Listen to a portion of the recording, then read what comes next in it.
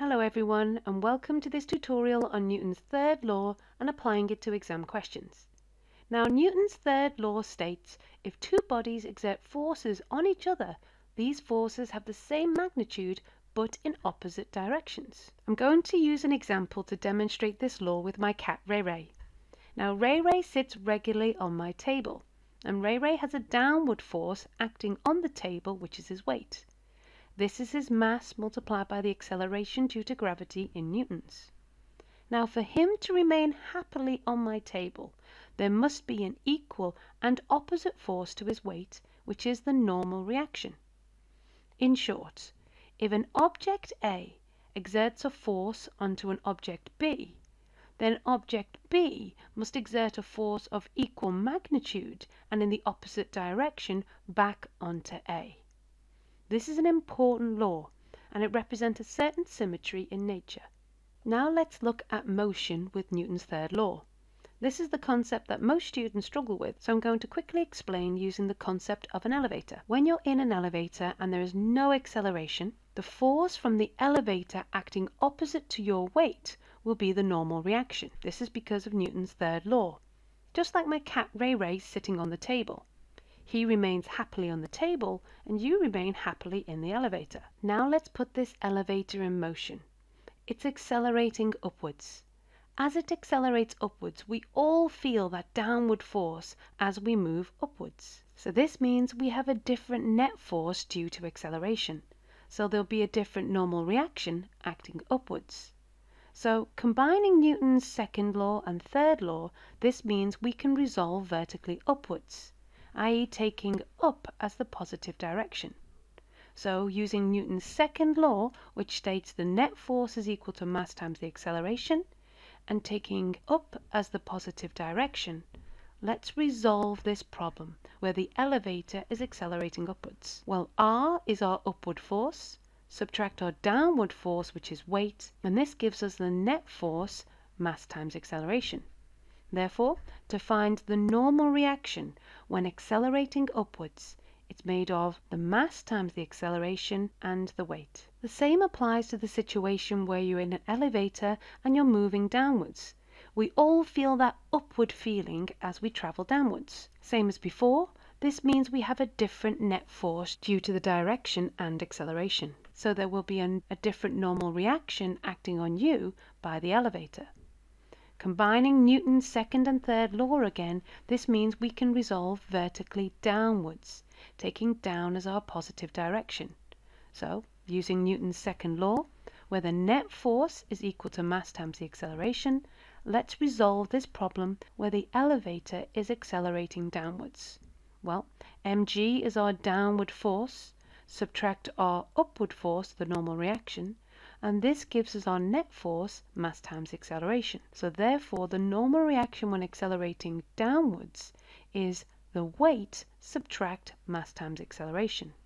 So now we've recapped on Newton's third law, let's have a look at a past exam question.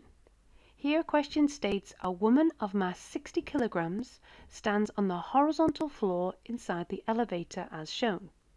The elevator ascends vertically with a constant acceleration of 2 meters per second squared. By modeling the woman as a particle, find the magnitude of the normal reaction exerted by the floor of the elevator onto the woman. In this exam question, it does stipulate that we use g to be 9.8 meters per second squared. So please do check what value of g your exam board wants you to use. So now let's draw our force diagram, focusing on the normal reaction exerted by the floor of the elevator onto the woman. Here my force diagram states the particle or the woman is ascending vertically, so therefore we know the acceleration is upwards. We know this is the surface of the elevator, and we know this is the weight of our woman. And this is the normal reaction exerted by the floor of the elevator onto the woman. So now let's substitute what we know. Well, we know there's an upward acceleration of 2 meters per second squared. We know the weight of the woman is 60 g newtons, and we're asked to work out the normal reaction. So let's resolve our forces using Newton's second law, where the net forces is equal to mass times acceleration. Remember, I'm taking up as the positive direction. So let's substitute in. R subtract our 60g is equal to mass times the acceleration. Therefore, our normal reaction subtract 60g is equal to 120. Rearranging so R is the subject, we've worked out the normal reaction to be 120 plus 60g. Knowing that g is 9.8 meters per second squared, I've worked out our normal reaction to be 708 newtons to 3 significant figures. Now let's have a look at another exam question. Here it states figure 1 shows a large bucket used by a crane on a building site to move materials between the ground and the top of a building. The mass of the bucket is 15 kilograms. The bucket is attached to a vertical cable, with the bottom of the bucket being horizontal. The cable is modeled as light and inextensible. When the bucket is on the ground, a bag of cement of mass 25 kilograms is placed inside the bucket. Now the bucket with the bag of cement moves vertically upwards with a constant acceleration of 0.2 meters per second squared. The question also states that air resistance is modeled as being negligible. The question wants us to find the tension in the cable. Remember these key words and what they mean when we're modeling and making assumptions. We have the word light, which means we ignore the mass of the cable. We have the word inextensible, which means that the cable doesn't stretch. Now we also know that the bucket has a horizontal base, so therefore there's no incline. It also states that the air resistance is negligible, so that means we ignore forces due to air resistance. The exam board stated that we need to use g to be 9.8 meters per second squared. See if you can give it a go and press pause if you need.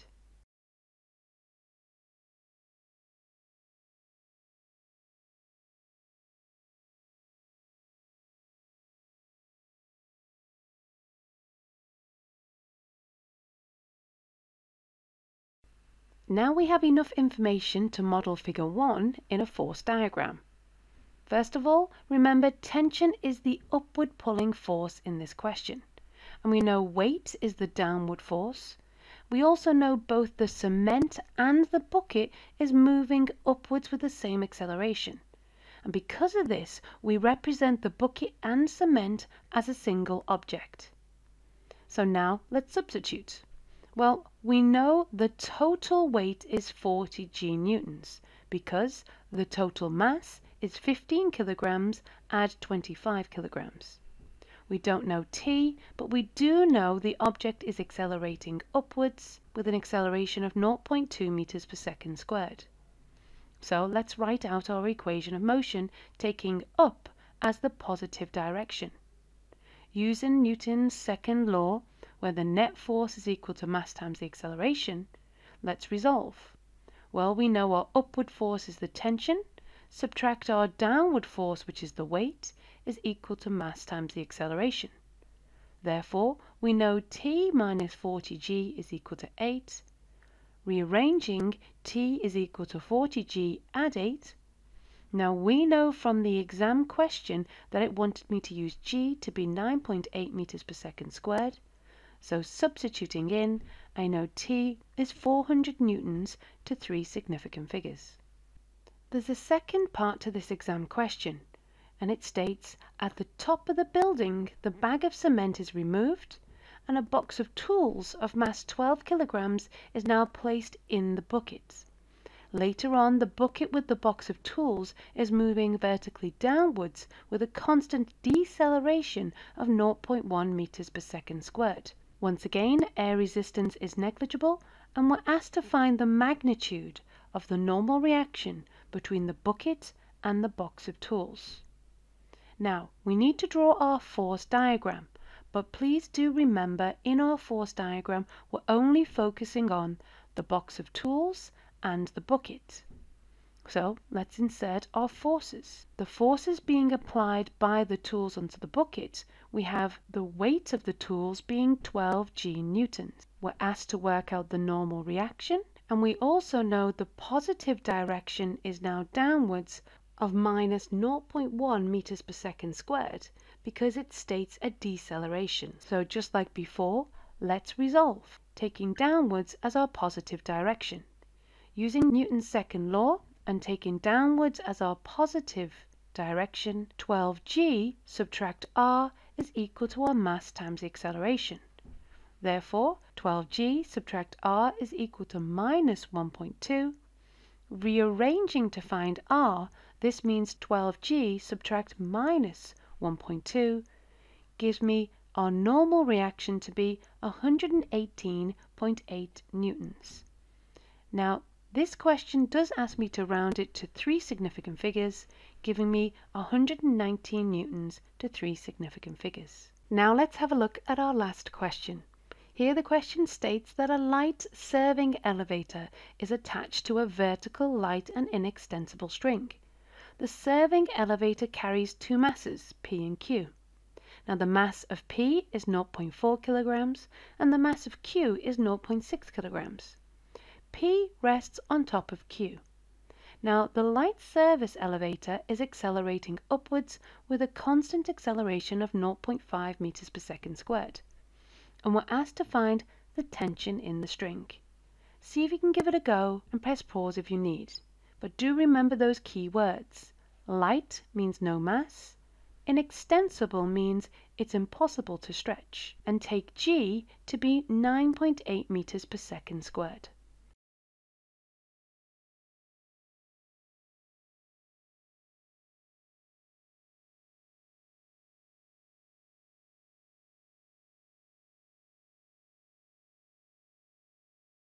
Drawing our force diagram, I've taken the elevator and P and Q as one complete object. This is because they're all accelerating upwards with an acceleration of 0.5 meters per second squared. So therefore, the total mass is 0.4, add on 0.6, and remember our elevator is light, so there's no additional mass there. So the total weight is 1 g newtons. The tension is what we're trying to work out, and we're identifying up as the positive direction.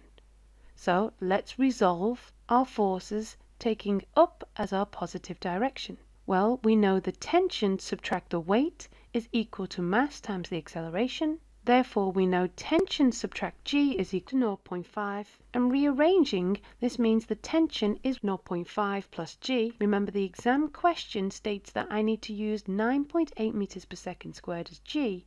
So therefore, T is 10.3 newtons. Now let's have a look at the second part of the question. It says, find the force exerted on mass Q by mass P. So we're only looking at P and Q, not the elevator, just P and Q. And we know there's one force that P exerts onto Q, and this is the weight. But Newton's third law helps us by finding the force exerted on P by Q, which is the normal reaction. Remember, Newton's third law states that if we work out the normal reaction of P, this is equal to the downward force acting on Q, because it's equal but in the opposite direction.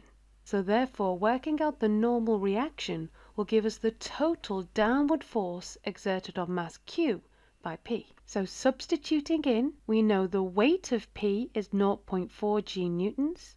So let's work out the normal reaction. Well, taking up as our positive direction, let's resolve our forces. The upward force is R, so R subtract 0.4 g is equal to mass times the acceleration. The normal reaction, subtract on 0.4 g equals 0.2. Rearranging states that the normal reaction is 0.2 add 0.4 g. Remember, the question wants me to take g to be 9.8 meters per second squared. So I know the normal reaction is 4.12 newtons to 3 significant figures. So what does this mean?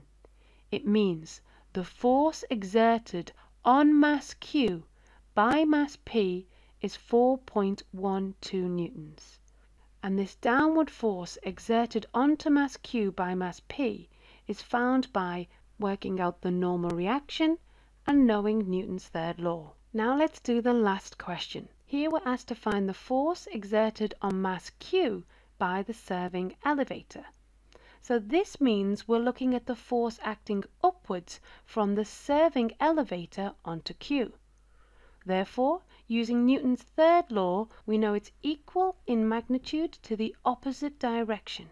So therefore, we're finding the downward force exerted onto the serving lift by Q. Remember, the serving elevator has no weight, and we also know that the tension is 10.3 newtons, like we worked out before. So in order for us to find the force exerted on mass Q by the serving elevator, we have to find the downward force exerted on the serving elevator by Q. Taking 0.5 meters per second squared as our upward force and using Newton's second law, let's resolve. Well, T is our upward force, subtract S, which is the force exerted on the serving lift by Q, is equal to 0, which is the mass of the serving elevator, multiplied by 0.5. Therefore, substituting T to be 10.3, we now have this equation. Rearranging to make S the subject, we know S is 10.3 newtons. Therefore, the force exerted on mass Q by the serving lift is 10.3 newtons. Because we've worked out the downward force of our serving elevator, which we know is the same magnitude but in an opposite direction. A common misconception is when students draw an incorrect force diagram, concentrating on the object Q and not the serving elevator. So, in summary, next time you see a cat on a table, or if you experience those forces when you accelerate in an elevator, think of Newton's third law and how acceleration or no motion can change the forces acting on an object. If you liked this video, please give us a thumbs up. Leave your comments down below and subscribe to this channel so you'll be the first to know when we release our next video.